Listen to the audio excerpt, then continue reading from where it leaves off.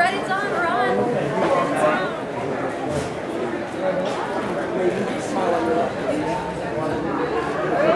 And this way, Raven, thank you. Awards because I've been nominated for Best Male Lead for The Whipping Man, which is a gripping play by one Mr. Matthew Lopez, directed by Giovanna Sardelli, who is also a nominee.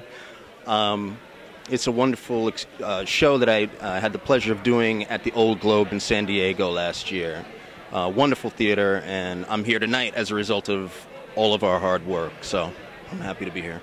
What's different about this award show versus, many other award shows that have taken place so far?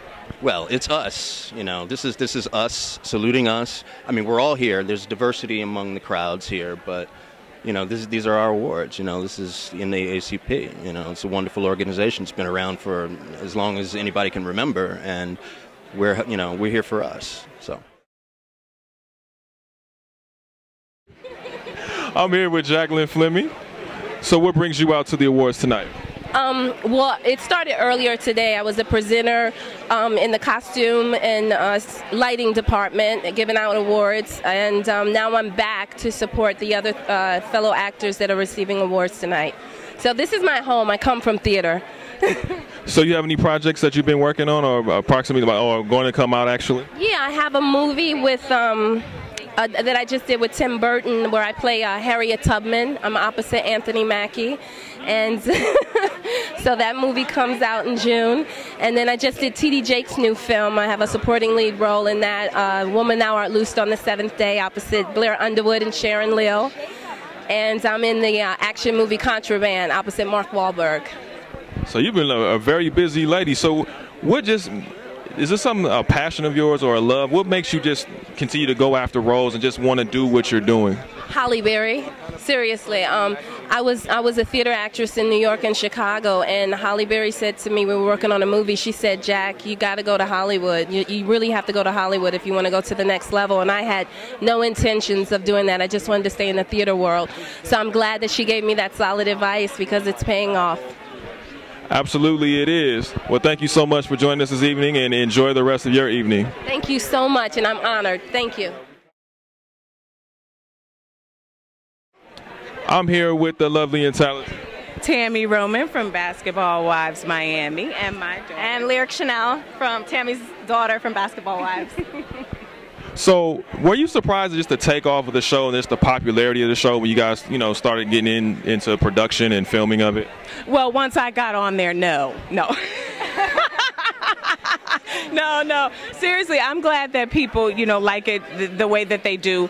We're just 6 women just living our lives, and, good, bad, or indifferent, we're human, flaws and all, and, the cameras are just there to watch us grow and learn like everyone else.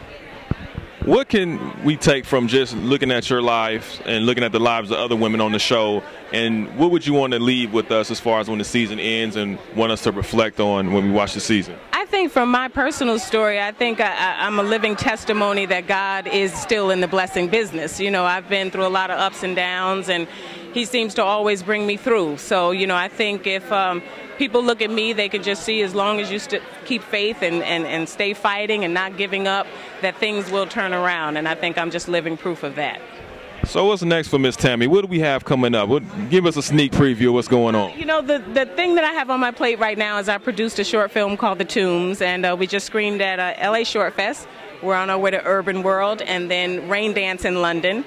So I'm very, very excited about that. And it's about one man's journey through the central booking system in New York, which is nicknamed The Tombs. And it stars Nashawn Kearse from Desperate Housewives. And I just wanted people to see Tami in a different way. I think that people have a very specific image of me because that's all they see on Basketball Wives, and I felt it was important to dilute some of that imagery. Here with the legendary Billy D. Williams. Well, I'm here to give an award to Diane Carroll, whom I have a tremendous love and respect for, so that's why I'm here. So it's a good idea to remind people of the accomplishments that a lot of these people have done and created in their lives. So it's good. Well, it's great to see you, sir, being a legend that you are. Thank you so much, and enjoy the rest of your evening. Oh, thank you. Be good. I'm here with actor Brian White. What brings you out to the red carpet tonight? I'm presenting tonight Best Supporting Actress with Tatiana Ali, so I'm excited to, share in the celebration. What new projects are you working on currently? I know you worked on a few before, but it seemed like you took a little break, or did you? No, Politics of Love is in theaters right now. You can walk outside, walk next door to Lemley's. Myself, Ruby Dee, Loretta Devine, Jerry Bednar, Malika Shetawat. It's a U.S. Bollywood co-production. It opens up to 100 million homes on September 1st. Then my next film is Good Deeds by Tyler Perry, Gabrielle Union, Tandy Newton, Felicia Rashad, myself, a host of other actors, in Tyler's first straight dramatic role, and then Joss Whedon's Cabin in the Woods next April. How was that experience working with Tyler Perry once again? Each time it's a learning and growing experience. I mean, he's a mentor and he's a revelation and an inspiration. He's the hardest working man I know in this business, and that can only lead to good things, to aspire to be like somebody like that. And last question, how important is it to keep theater going and just the art form and bring it on to the next generation? Theater's everything. It's the foundation for all entertainment. If you can't perform in theater, you can't really perform. I just went out on my first play with David E. Talbert this past fall, and we did 6 months on the road, and it's the type of work that you can't get anywhere else. It's boot camp for actors, so it means everything. If you're not doing theater, you're not a real actor. So check it out, do it. If you think you want to be on the big screen, make sure you start on the big stage. Yo, what's up? It's Brandon T. Jackson. Shout out. I know the mic is upside down, but I'm doing it on purpose. Swag. I'm here with the lovely and talented Jo Marie Jones. You remember her from Girlfriends and so many other great works. So what brings you out this evening? I'm actually presenting tonight, and I'm excited. Hopefully I get to meet Diane Carroll. That would be really great. I'm from Texas, so Dynasty the Colbys, that was huge for us. So, and she's just such a trailblazer, and so that would be really wonderful if I got to meet her, but I'm here to present. So I heard you're a huge sports fan, so are you still a Cowboys fan, or how's that going? I bleed blue. You know what I mean? Like, I was a Dallas Cowboys cheerleader for 2 years, Dallas Maverick dancer for a year. Like, it's always about Dallas. So are they going to take it this year, even with Michael Vick and the Eagles? I will always say that. Yes, they will. I'm not a fair weather. I have a film out right now called 35 and Ticking with Kevin Hart, Nicole Parker, Megan Good, Tamala Jones. Also, too, I've developed something for myself that's kind of getting some heat. So hopefully in the fall we'll see me back on television with something that I actually created. So fingers crossed. Good. Very talented Gary Levitz. And Alexi Robinson. And Brittany Daniels. And Brittany Daniels. And Joanna Livingston. Can't forget. Nominations for Gary Livingston's production of For Colored Girls who have considered Suicide When the Rainbow is Enough. 5 nominations, of which 1 Best Director nominated for the production.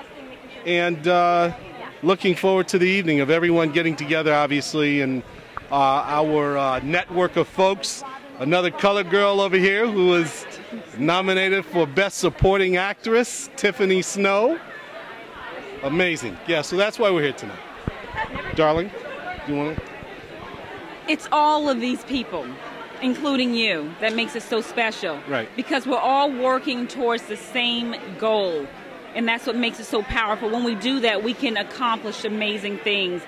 Everybody's worked their butt off to get here. And it's so nice to be able to come and for all of us to be recognized. I am here to announce Best Ensemble Cast for regional and local theater. I'm very honored. I'm just amazed by the company and who's here tonight, and happy to celebrate Diane Carroll and Obba Babatunde and Raven Simone, and it's going to be a great night. So what have you been up to lately? I know we haven't seen you in a while. What's been going on? Really busy. I've been really busy working, and you're going to see me in a lot of things very soon. I've got like 4 movies that I've just completed. I have The Under Shepherd, which I just wrapped with Isaiah Washington and Lamont Rucker, Melinda Williams, Vanessa Bell Calloway, Elise Neal, Clifton Powell. It's like an amazing, amazing ensemble cast.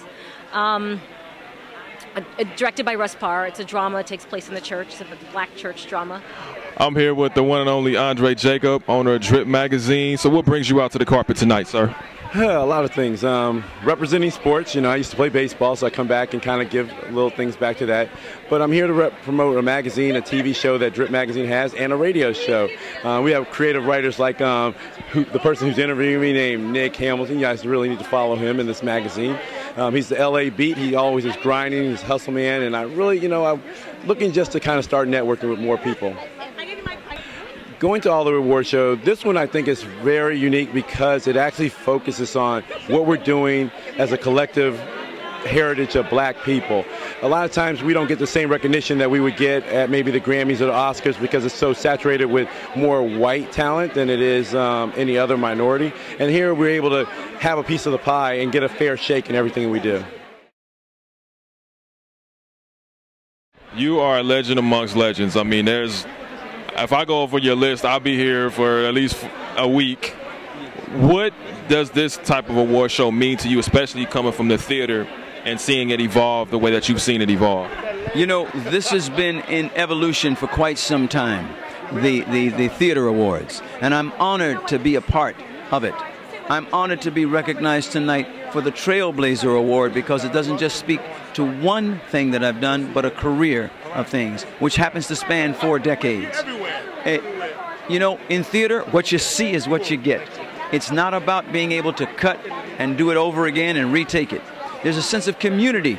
The people that I've done theater with over the years, we're still friends. We're still close because of the bond that comes from doing theater. So I'm honored tonight to be a part of this festivities, and I'm even more honored and humbled by the fact that they would decide to recognize me with a Trailblazer Award. Well, deservingly so, and it's an honor to speak with you, sir, and thank you so much and enjoy the evening. Thank you very much for the time.